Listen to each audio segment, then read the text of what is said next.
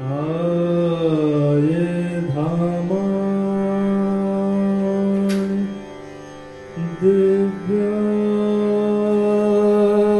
तस्मै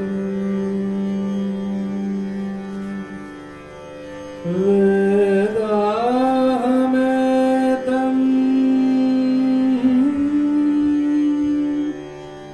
पुरुषं महान्तम्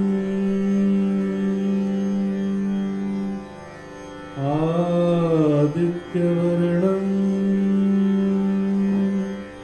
तमस परस्तात् त्वमेव विदित्वा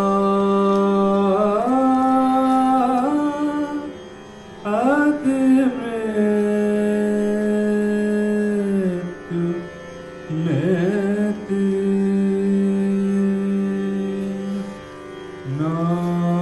नान्यपन्था विद्यते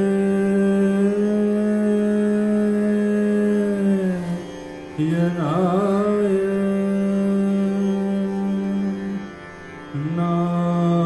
नान्यपन्था विद्यते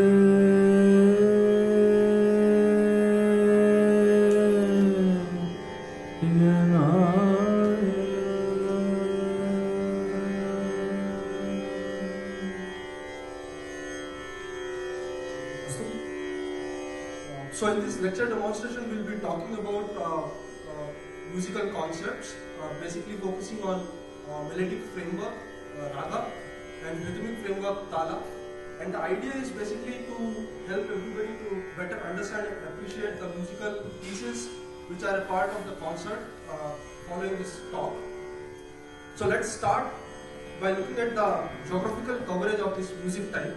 Hindustani music is also called as North Indian art music, primarily because it's widespread and predominant in northern regions of Indian subcontinent, which not only includes parts of India but also some parts of Pakistan, Afghanistan, Nepal, Bhutan and Bangladesh. And the compositions in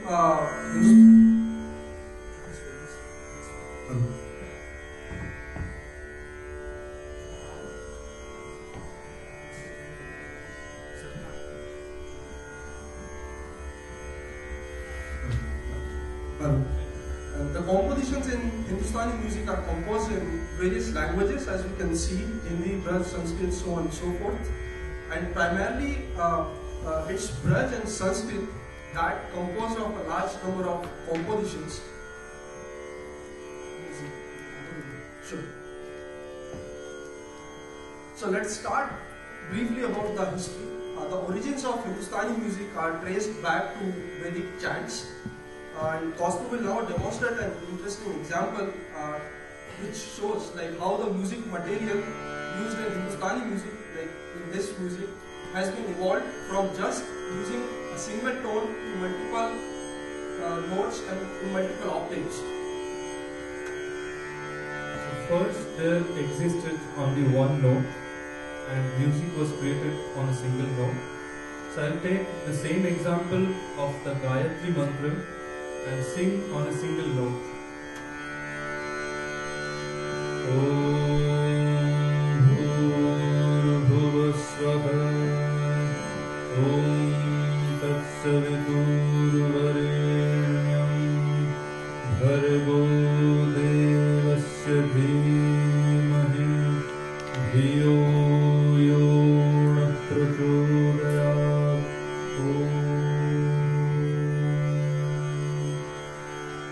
Subsequently, there came usage of two notes, and the same thing composed in two notes were sounding like Om Bhurbhuvasva Tatsaviturvarenyam Bhargo Devasya Dhimahi Dhiyo Yona Prachodayat.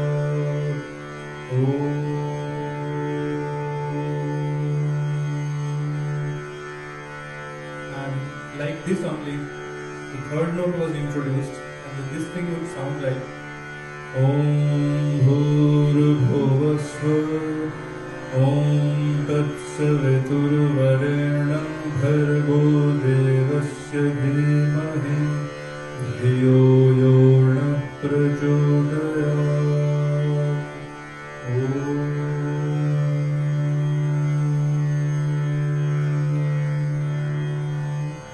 And thus more notes are introduced to get the present scale.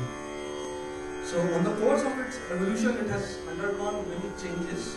In terms of influences from other musical cultures, we see that there's a lot of influence from Persian music, Iranian music and Greek music. And also this music has served many functionalities, such as being a spiritual and religious music to being a court music when it was in Mughal era in India. And the current form is primarily a performance-based art music. So in order to appreciate any piece in Hindustani music, as many of us might be knowing, that there are two main aspects of music: the melodic aspect, melodic framework, which is called as raga, and the rhythmic framework is called as tala. So we'll start first with the melodic organization, describing very basic fundamental concepts behind raga. So at the very elementary level, like the basic units of melodies are swaras. Swaras can loosely be defined as like notes. There are 12 notes in an octave, and some of these notes are shuddh, which means pure, literally, and some of them have the variation, like it might be flatter or a sharper melody. For example, here we have shown the pure notes in blue color, and the other notes are indicated in red color. Maybe Cosmo will demonstrate the usage of these notes by singing. So, the mother of Indian music is the tonic, the sa. As you can hear the drone here.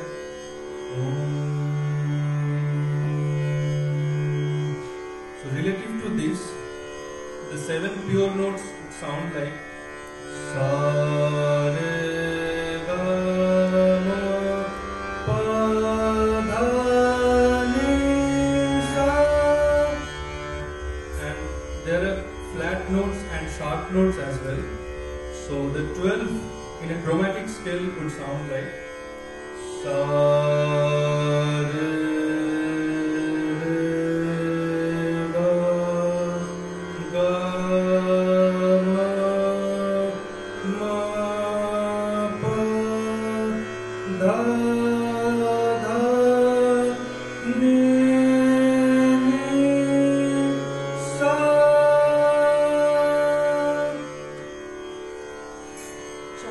Moving up the hierarchy from notes,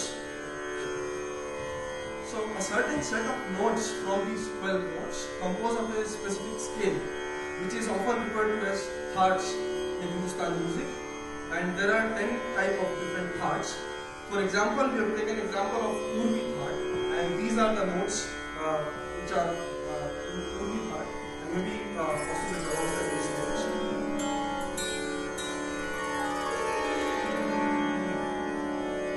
So you can hear a scale, it's called Purvi.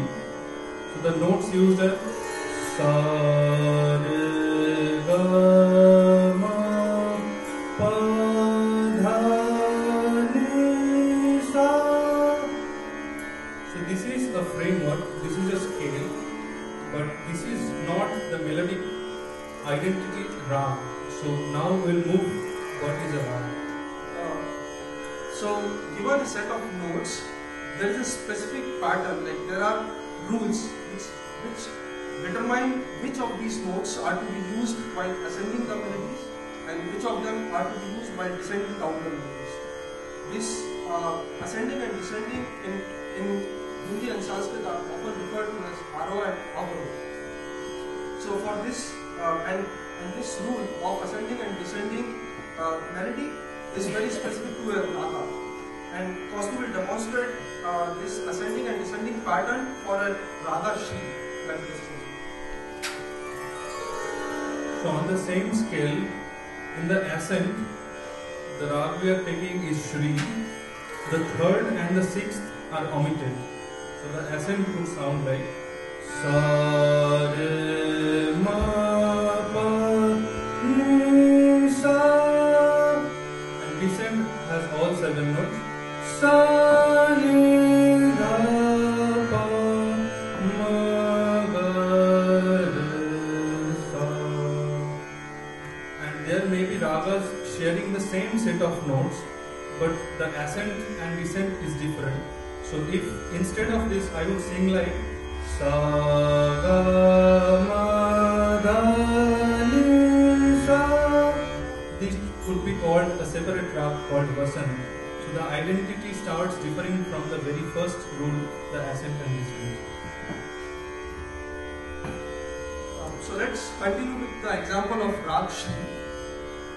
Hindustani music is based on the concept of Nyas Swaras.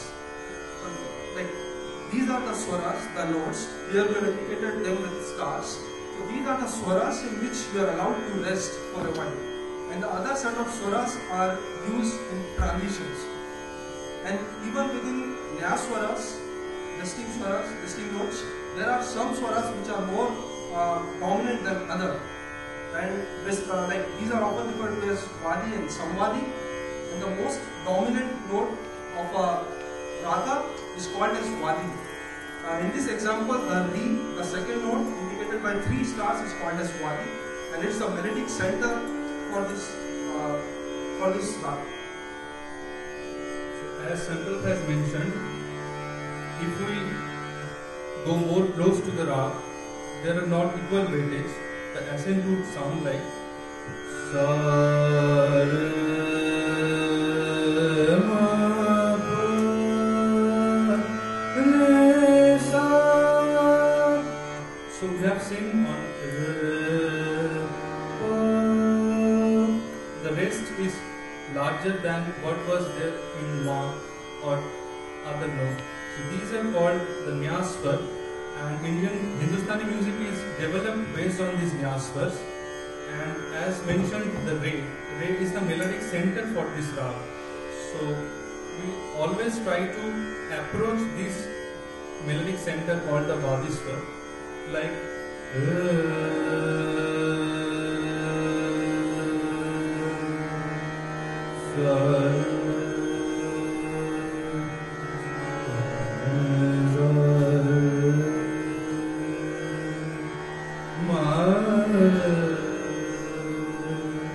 so there are approach to the center. So these are called Vadi Svar. So till now we have seen thoughts, Aro pattern, and notes which are more important and weighted and dominant than others. Now let's move to the rules and norms about how to create these patterns, which are an integral part of a raga and often provides an identity to a raga. So maybe Kosu will demonstrate some of the challenges for this raga. So challenges literally mean phrases. So as we approach the Nyas Svar or the resting note, any sequence could not be allowed for a specific rag. So the main phrases of this rag should be Pa.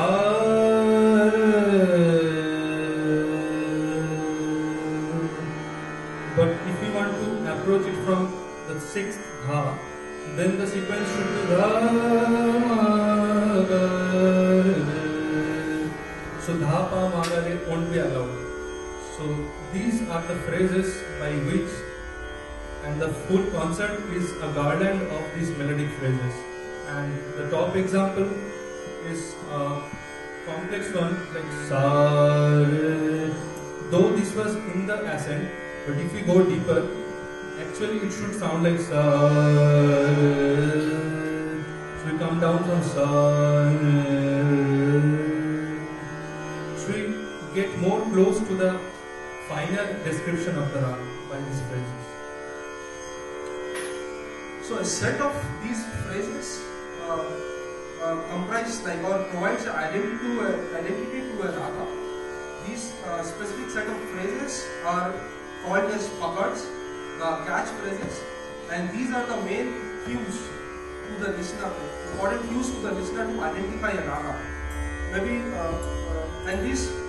So we have seen like what is the sequence of notes while comprising, like while forming these phrases. But each of these notes used in this phrase has to be sung in a particular intonation, a particular way to approach and go away from that note. And possibly demonstrate some of the intonation patterns for phrases in this one. So beyond melody in terms of pitch, volume and timbral dynamics are also very closely associated with the phrases of the rag. So if I want to express the actual personality of a rag, I should include the phrase like, intone the phrase like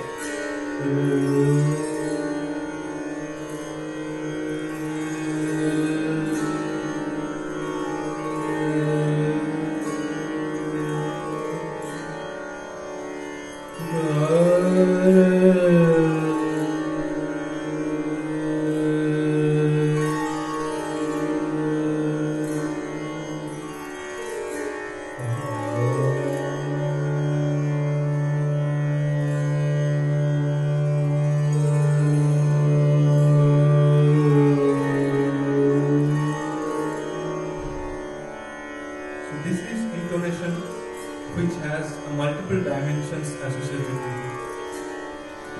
All these factors induce a particular kind of mood, which is very similar to the concept of rasa in Hindustani music. And on similar lines, there is a concept of prahar, a time. So every rag is associated with a time of the day when it has to be sung and heard. For example, there are certain ragas which are sung in the morning, afternoon, evening, and so on and so forth. For example, like the example which we took, Raga Shri, I think it's a twilight raga. And on the next level, there are seasons associated with the raga. There are some ragas which are to be sung in the season of monsoons, like rainfall, and some in spring. And like the picture you have seen, this is a pitch contour of the flat third note intonation in Rag Miyaki Malhar. So as Sankalp has mentioned, seasons are also very important. So this is the signature raga of the monsoon season. So from the single note intonation, we can identify the raga.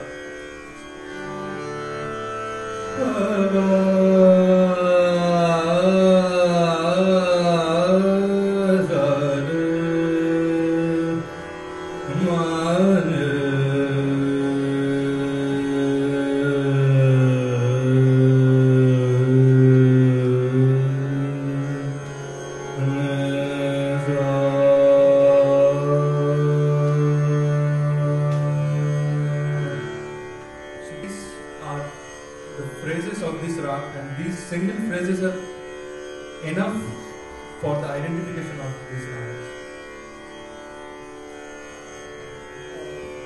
There is a close association between the intonation of these notes and different type of ornamentations which are called as alankars in Hindustani music. So every note, maybe Cosmo will be able to tell about this note. So alankars are closely related to the pitch movements. So I will go step by step. The first alankar used is the glide between two notes. This is a very gradual glide called a mean.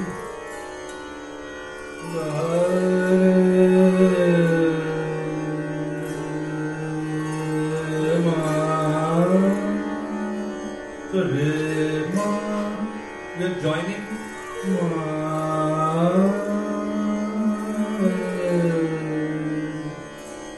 Glide, and Andolan is oscillation but on a single note, the pitch bend.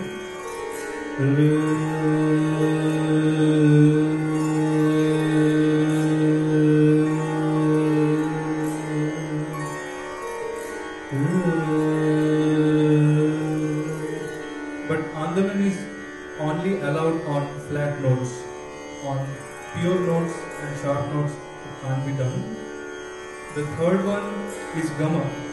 So gama are fast oscillation, but it includes a stress with it.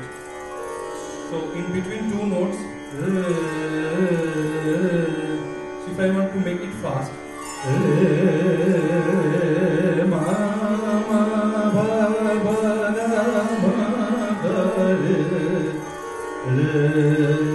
so from both sides it can be done. So we are approaching re from re, sa, re. So this is called gama, and current is the touch note. So while we sing one note, we get the touch of the vicinity note, but not ada.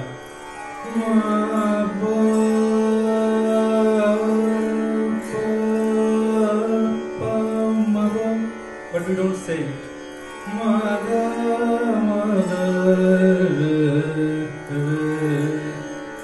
And the final one mostly used is the khatka. This is a bit complex movement, but jerk could be a good word to explain.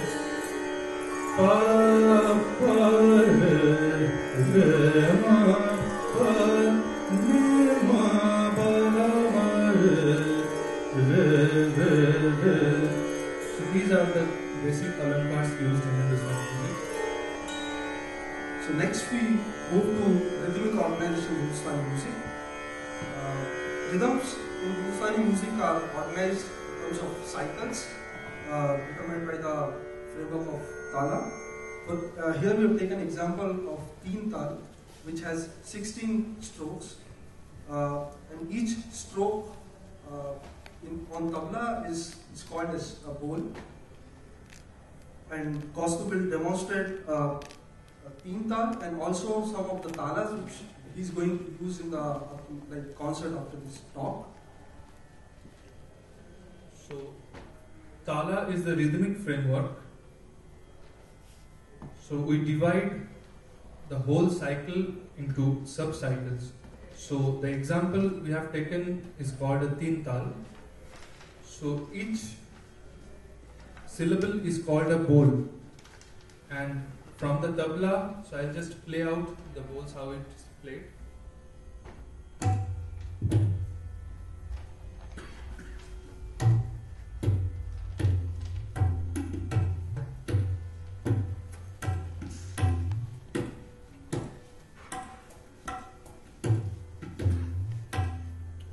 So it's dha dhin dhin dha, dha dhin dhin dha, dha din din ta, ta din din dha.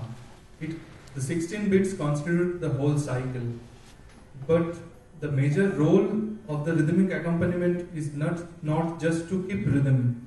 So it's equal important duty for both the artist and the accompanist to keep the rhythm, but the main role of the accompaniment, both melodic and rhythmic, is to enrich the whole performance by complementing it.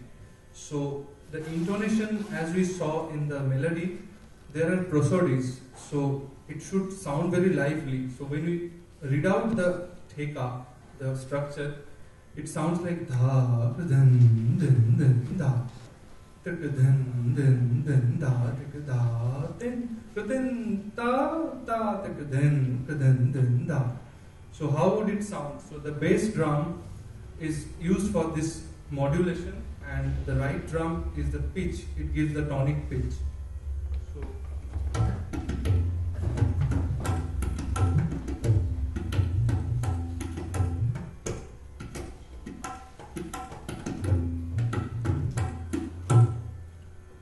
So this is how it's played, and many compositions are in slower tempo and as well as fast tempo.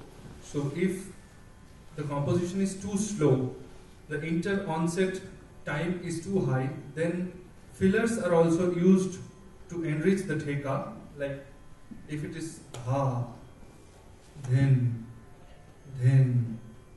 dha. So there is a discontinuity between the bols. So it's filled like.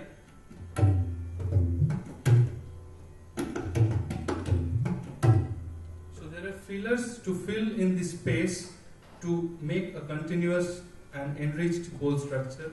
And similarly, if it's too fast, some bowls are omitted and the silence is the greatest filler in musicians' opinion. So if the tempo is like da din din da da din din da da din din da da din din da, so it's sometimes played like.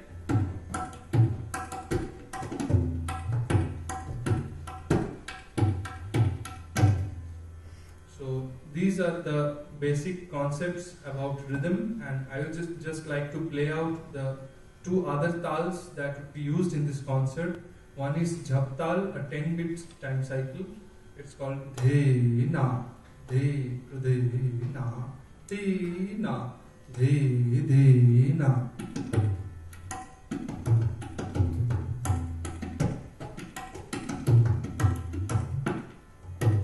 And the other one is ek tal. It's 12-bit cycle.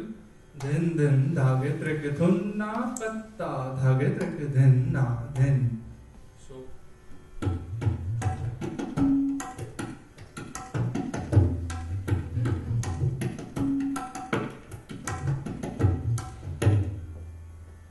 think we should move forward. So, talking about the concert arrangement, a typical concert arrangement in Hindustani music would look like something like this. There is usually a lead artist which sits in the center, and there's a drone in the background, often played by two acoustic tanpuras. And here we have iPhone tuning this drone. The rhythm accompaniment, as we have already seen, is provided by tabla, and in some forms by pakhavach, which is the big drum. The melodic accompaniment is provided by sarangi or harmonium nowadays, and some of these instruments we have over here, and would just like to play them for like 10 seconds to just give a feel of how they sound. This instrument is called Swar Mandal. It's the Indian version of the auto harp. So we tune these instruments to the melody, the notes of the melody on 3 octaves to have environment of the tune.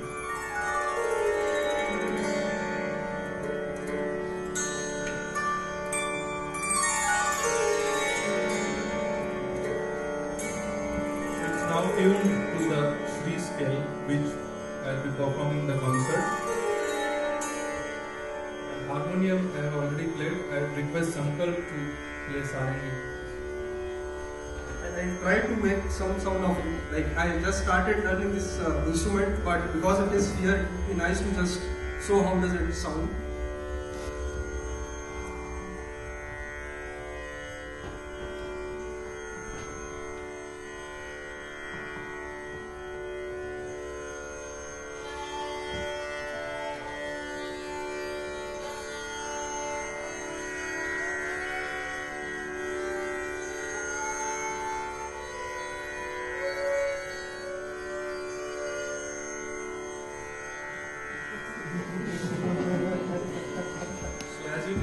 This is the most closest sound from the vocal, so this is the ideal instrument to be accompanied.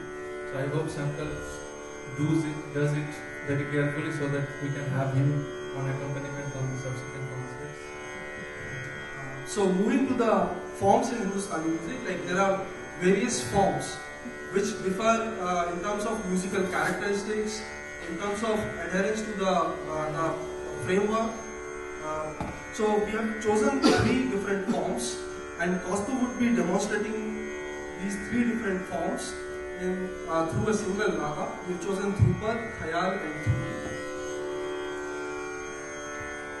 So Rag Bhairavi, the scale is Sa Re Ga Ma Pa Da Ni Sa. So the most ancient form is Dhrupad. So in Dhrupad, it's very slow progression, long alap, but restriction is there. We can't use all the ornaments we have explained. So I'd like to just play a short piece.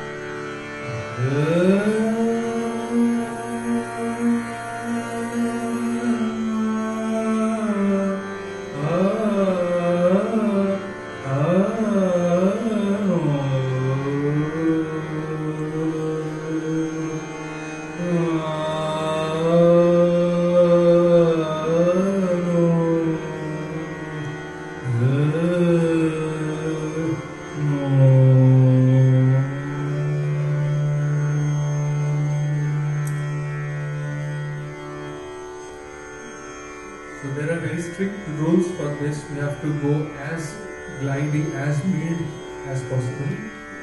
And the next form is khayal, that became so popular because their independence is high in terms with respect to Drupal. So the same rag.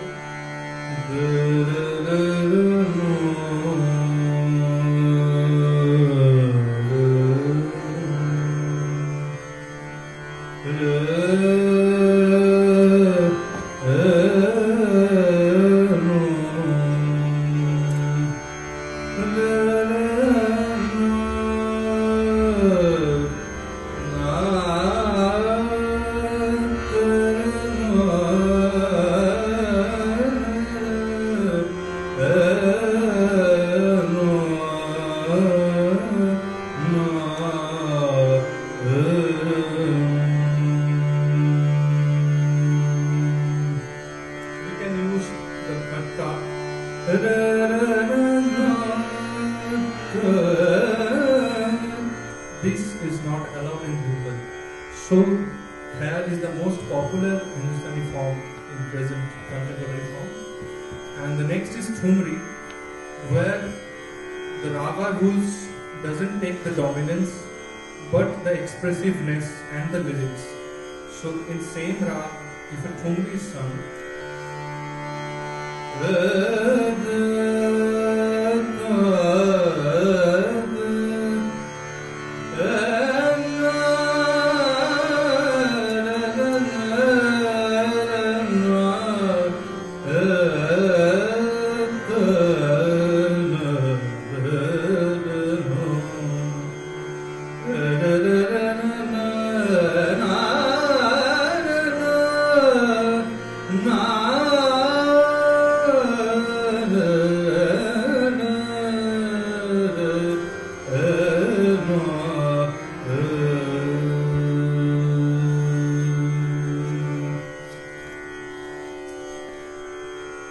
moving to the concert structure, Cosmo will now talk about what is a typical concert structure, and definitely this is going to help to relate to the concert which is followed by this talk. So, in a typical Hindustani concert, the first piece is a long khayal. So, if not a Drupad, so Drupad is also sung Drupad Alap sometimes, but the first khayal is typically for at least an hour to hour and a half.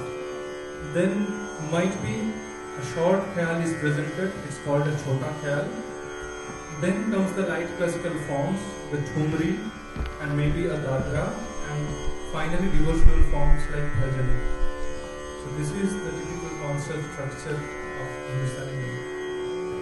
With this we finish our talk here, and Cosmo will be taking any questions.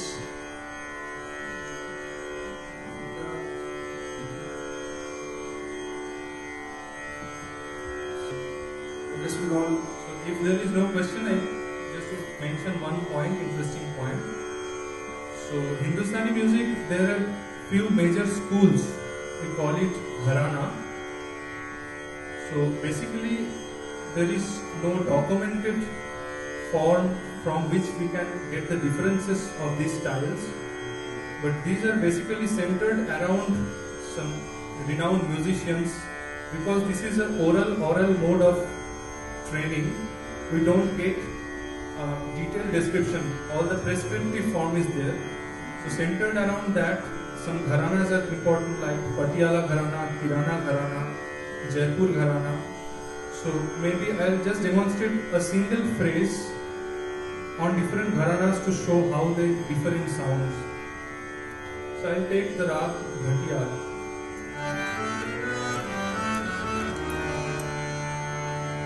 Broadly, this is a morning melody. So if it's on Western India, Jaipur, Gwalior, that would sound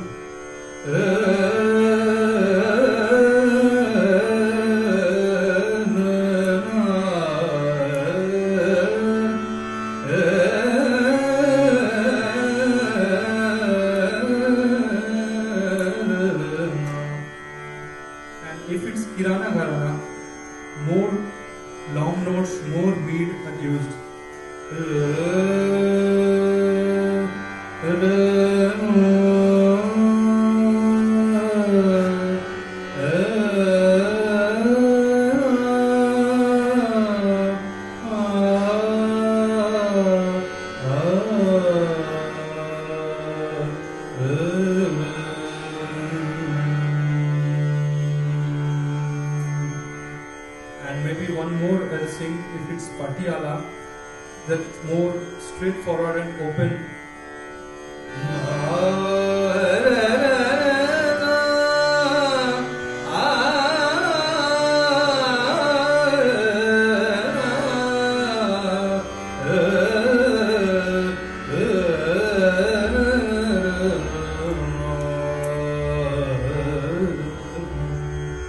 So there are very subtle differences between the styles, but we are taught how to get the good things from every style and enrich our whole music to get the Indian gharana.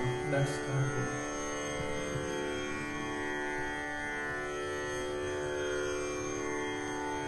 Next we'll all move to terrace for the snacks, and the concert will start at 7 o'clock.